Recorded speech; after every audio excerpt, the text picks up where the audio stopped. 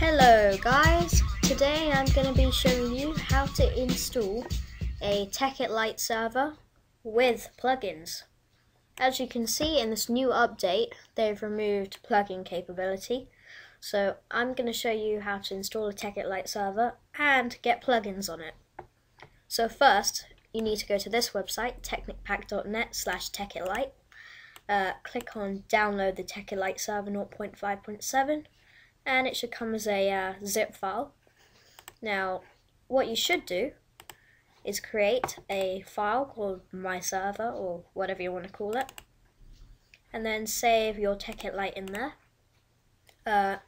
Now, you also need to download Bucket Forge, the latest stable build from this website over here.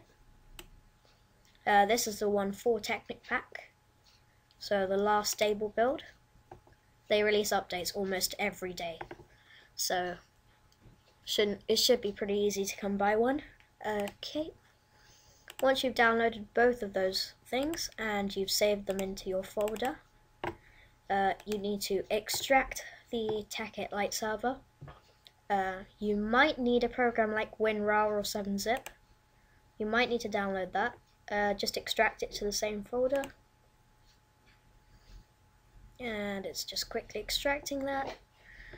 And as we wait, the actual turning on the server for the first time might take a little bit of time, so when that happens I'll speed it up a bit. So just waiting. 79, 83, 99, and come on, 100. Okay, now we've got that done. As you can see, it's created a small folder there with your whole server inside. You can delete the zip file. Now what you need to do is just click launch to start up your server for the first time. Okay. And now it's running. But wait, we haven't got plugins onto it yet, so as we let it download for the first time ever, it'll just download. Okay everyone, once it's finished downloading, you may have to restart it and stop it a couple of times in case there's a crash error. Now what you need to do is to go back, get your Bucket Forge, cut it, and paste it into the Cool Mods section. Now you can just create a new folder named Plugins, and you can place whatever plugins you want to operate in there.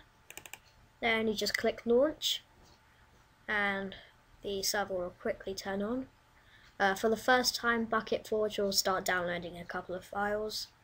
You'll just have to wait a couple of, just a few seconds for that really. And then you'll be ready to go. Your server's ready.